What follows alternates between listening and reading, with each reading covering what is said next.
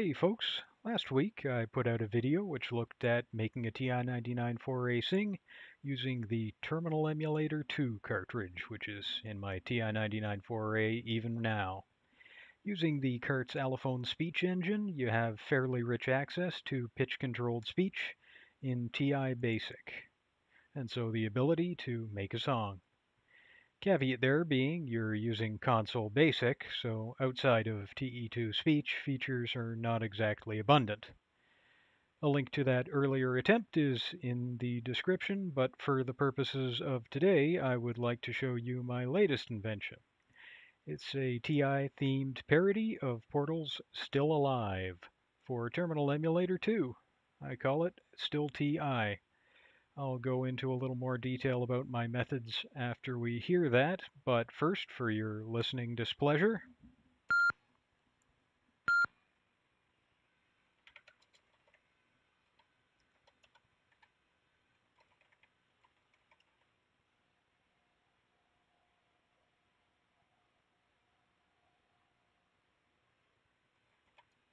And away we go.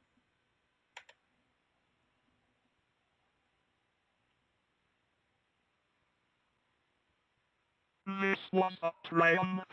I'm making a note here. Huge success. It's hard to overstate my satisfaction. Solid state software developed by Texas Instruments. I'll ram this on a graphics bus behind the 9918. But there's no sense trying over every weight state. We'll just iron out the issues on the 99.8, and the code lets them. You several load and run. For the people who are still TI, I'm not even angry. I'm being so sincere right now. Even though you left me for a PC, and sold me on eBay, and shipped every piece to God knows where. As they sold it hurt because I was so happy for you. Now these modern graphics take a beautiful line. And we're out of beta, we're releasing on time. So when 99% lab for all the time we sent, for the people who are still TI, go ahead and leave me. I think I prefer to stay right here. Maybe you'll find someone else to help you. Maybe Atari. That was a joke. Haha, fat chance. Anyway, this seat is great. It's so believably moist. Look at me still talking. I've got programs to run.